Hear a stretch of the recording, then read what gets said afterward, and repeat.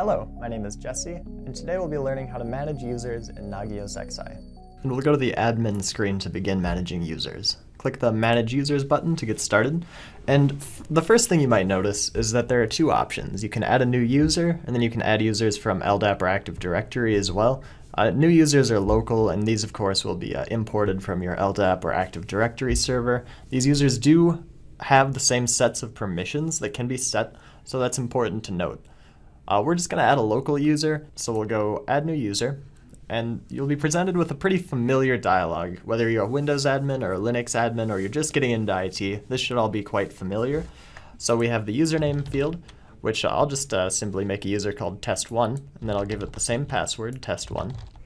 Of course, you have to enter the password twice. You can force them to change it at the next login. You can email them their account information, which appears at the email address you specify in this email address field. Now that's all pretty straightforward. The next thing is creating a monitoring contact, which might be a little more obscure because it's more Nagios specific than it is, system specific. So what a monitoring contact is it's something that's generated in your Nagios configs that you can attach to hosts and services. When you attach a monitoring contact called test1 to your hosts and services, what that says is that if something goes wrong on that host or service, the result will be emailed to the email address of user test1. So it's just a contact is associated with a user typically, and that user is the user that receives the email. So that's the idea, that's the relationship between a monitoring contact and a user. You can enable or disable host and service notifications. I of course will leave them enabled.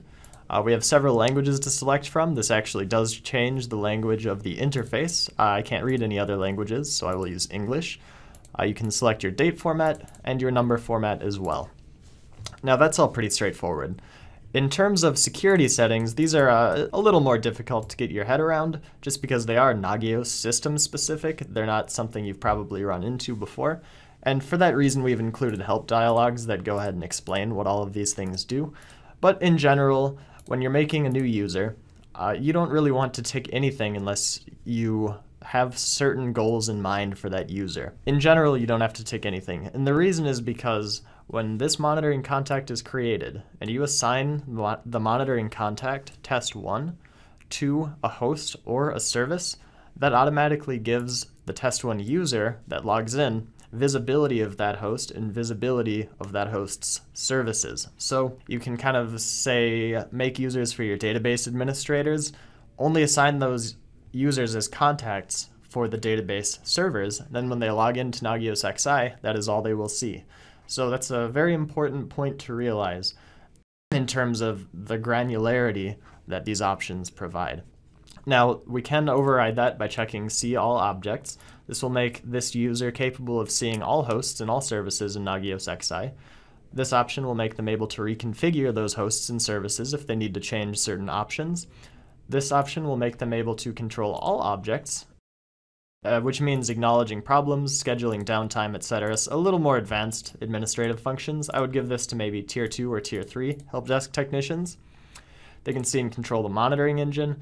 They can access advanced features, and in terms of advanced features, they're all described right here, and I won't go over them in too much detail, but that is an option as well. And then of course there's read-only access. So if I wanted the user to be an administrator like the administrator I'm logged in as right now, I would just change this user to admin, which automatically ticks these 5 boxes and leaves read-only access unticked. So that's the only difference between user and admin, are the boxes that are ticked. We've just included this shortcut for the sake of your sanity. So let's just make this test1 user a basic user, but make them capable of seeing all objects. So I'll add user. You can see the user is added. Now in this user section, you can see all the user's emails, and of course you can sort them and search through the users, anything you'd like to.